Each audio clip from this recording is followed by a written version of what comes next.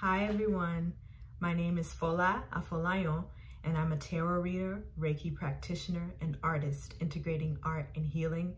And I'm here to offer a reading for the month of September 2022. If you're new here, welcome to my channel. If you're returning, welcome back. Thank you for joining me today. I'm going to do a reading with the tarot cards and also an oracle card reading as well. And we're going to go ahead and get started. I'm going to start with the Crow Tarot for our tarot portion, and then we'll transition into the oracle deck.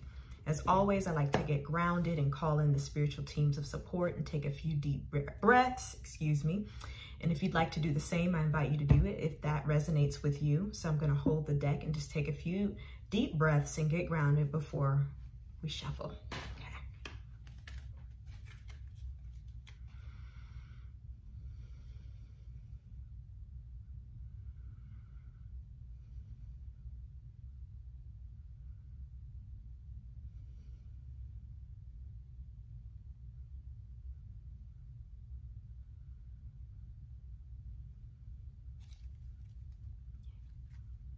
Spirit guides, angels, ancestors who support our highest good, please assist us with what we need to know for the month of September. Thank you for your love, truth, and understanding. May we please have clarity and protection during this reading. Ashe. What do we need to know for September?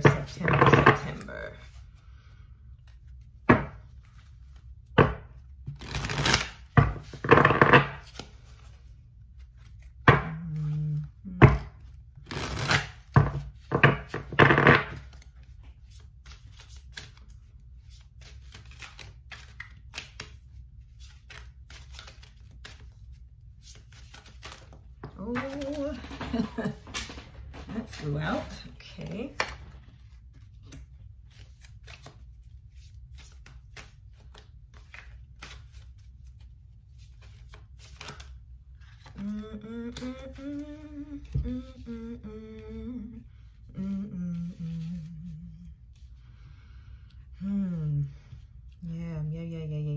Yeah. Okay. So the first card that we get is the World. The World, the end of a cycle, the completion of something. So this month, something might be wrapping up within your life, a theme, something that you're working on, a project, perhaps even a move. But something's coming to an end, and September is an invitation to kind of integrate the lessons, take an evaluation of what you've learned on the journey, what you're taking with you, what you're leaving behind, and how you're going to move forward. So it's a time to really integrate everything that's come up for you on this journey, this cycle, whether it's with work or a relationship or a project. It's the end of something. Something is coming full circle to a close. And especially with the Mercury retrograde coming up, this is a great time to reevaluate, review, and reassess things. So just taking time to be mindful of that, whether it's through journaling or through meditation or any other form of reflection that works or resonates with you. This is a great month to do so. And knowing that if things feel like they're coming to an end, learning how to honor them and even grieve them if necessary, because the next card that comes up talks about that as well. So giving yourself space to grieve and process, because endings can be happy and sad. Two things can be true. It's not always it never is an all or nothing kind of thing when we're ending something and we're starting something new. There could be even fear and anxiety about starting this new thing, or sadness about leaving loved ones behind or a certain project or passion behind for now. So this overall, this big major arcana theme of like coming full circle, reevaluating, ending, and thinking about how far you've come, and also taking time to celebrate how far you come, even if it might not feel big to you. You know how we sometimes are judgmental with ourselves or compare ourselves to one another or compare successes, which is BS. But you know, the mind and the way that we're conditioned to compare ourselves to one another. So just taking time to honor how far you've come and celebrate as well as grieve at the same time. Because the next card that we get is the Five of Cups. So there might be a feeling of loss here, of sadness, you know, with the cups dealing with emotions. So this thing might be coming to an end, and it's, you know, might bring up those feelings of sadness. So just saying it's okay to feel sad and take time to honor that. Take time to make space for it in whatever healthy way is available to you. Talk it out with a therapist or counselor or someone who you trust, who you can confide in, who has the capacity for that. This is definitely a month of that, you know, leaving things behind. And so there might be a little bit of sadness, and that's okay, you know. I mean, you know, not in a bypassing way, but like, you know, it's okay to feel sad, and, you know, processing your emotions in a healthy way could be helpful for you this month as this lesson is integrating, as things are coming to an end in some way.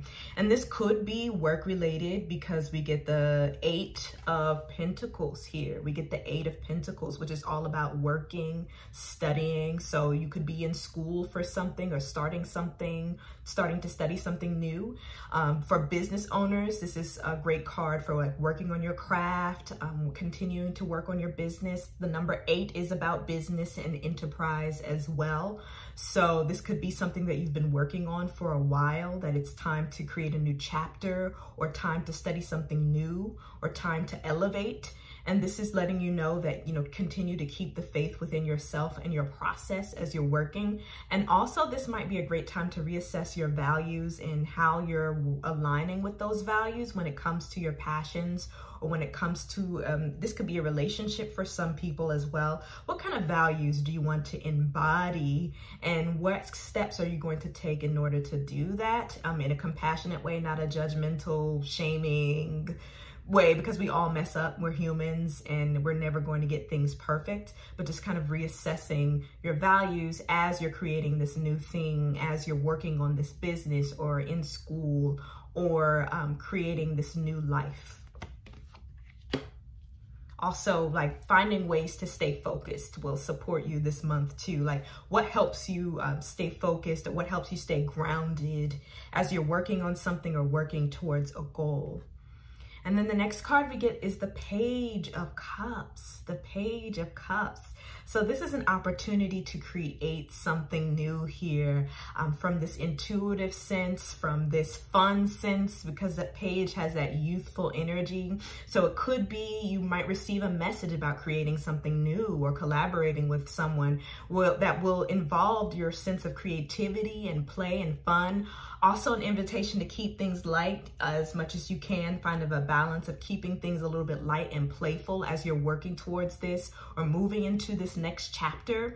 How can you find modes of play and excitement and creativity so that you're in touch with your intuition and things kind of mold or move organically and flow like water? And you might be receiving news or messages or communication about that, or offers at the very beginning stages of this. It might not be fully aware yet. You might not be fully aware of it yet, or might not all the way like be fully panned out just yet, or it's not complete yet, but this is the beginning, an opportunity. And what opportunities do you want to create for yourself that feel fun, and finding that balance of feeling into your emotions this month, but also making room to play, making room for creativity.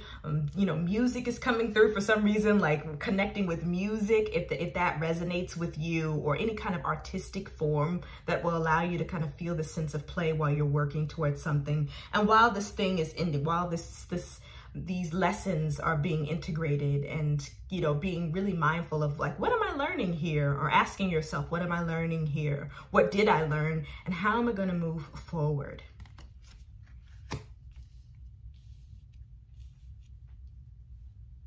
And something else is coming up too is like, it's okay if things didn't work out. It's okay if things didn't work out. It's okay to feel sad about things not working out as well, and taking good care of yourself as you're like moving to the next thing before you're just jumping onto a new opportunity, taking time to process things and then moving on. But it's okay if things don't work out, you know, and it's okay to feel sad about that too. So yeah, definitely making space for new opportunities, but tuning into how you're feeling about that change. The next thing we're going to do is go on to the oracle. We're going to use the wisdom of the oracle and kind of check in to see what oracle message we have for this month. So I'm going to hold the deck and take a few moments to ground with this deck, and then we'll begin.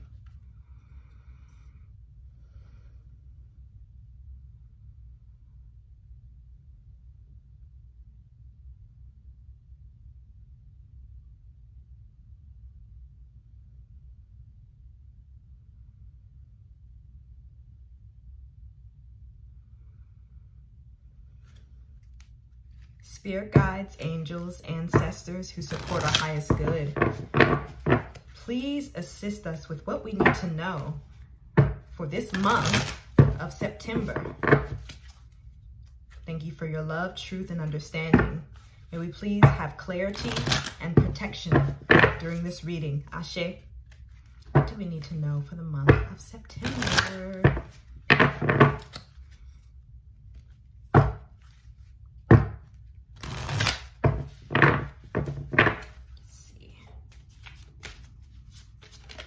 Oh, I knew that was going to come out. I think that's what, yeah. We get new life. New life. Number 39, new life. Definitely has something to do with the world. Creating a new life for yourself, a new chapter, a new beginning is happening in some capacity. So opening yourself up to receiving that and giving yourself the space to process everything as you're going through this change. New life, number 39. New life, number 39.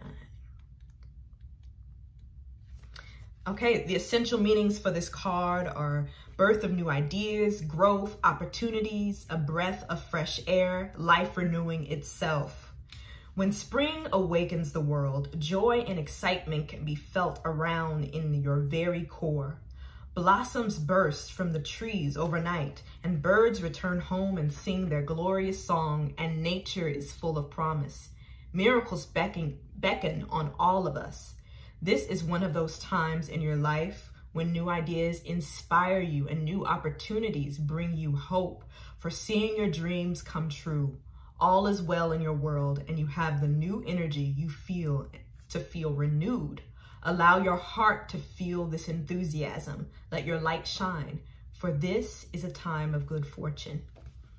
So this is a great opportunity to create new things, thinking about what you want to create, how you want to feel, but also balancing feeling into your emotions and, you know, not disconnecting yourself from the world entirely. Yes, so yeah, this is a great opportunity to create something new this month, to get into that creative energy. I know that this is a springtime sort of card and we're going into the fall.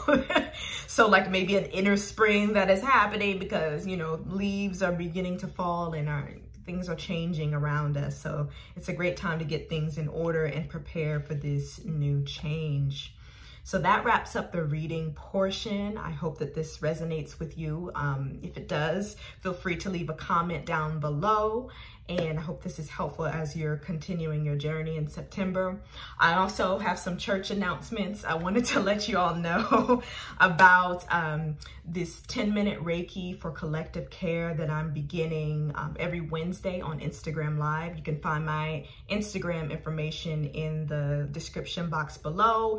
And this is devoted to sending Reiki and healing energy to causes, people, far, both near and far, because there's so much going on with our world, with our environment, with people being displaced. There's so much happening right now, and we can't turn a blind eye, especially in the healing arts realm. You can't turn a blind eye to everything that's going on or love and light it away. So this is an opportunity to bring in things, causes that you want to send healing energy to, and not just stop there. I know that Reiki doesn't solve all of our problems. It takes action steps and getting involved in the things that you can have the capacity to work in and consistently showing up for each other collectively. So I wanted to shift the Reiki for more of a collective sense of unity and sending healing energy. So that's every Wednesday at 7 p.m. Eastern Standard Time on my Instagram Live. Feel free to come in and bring those requests in. I also wanted to tell you about the group distance Reiki healing sessions that are happening September 16th and September 28th at 7 p.m. Eastern Standard Time. This will be via Zoom. This is for relaxation, ease, clearing energetic debris in your body, facilitating a good night's sleep. It's a wonderful session to get grounded and kind of clear your energy. It was wonderful last month working with those who showed up. It was really great. So if you're interested in that or learning more, feel free to check out my website in the link below.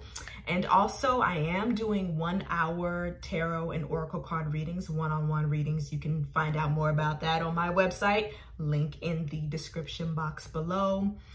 Take good care of yourselves this month, each other. I know it's a lot going on and it's hard to kind of manage everything. So take good care of yourselves, each other, and reach out to one another during these times. Thank you so much for your support.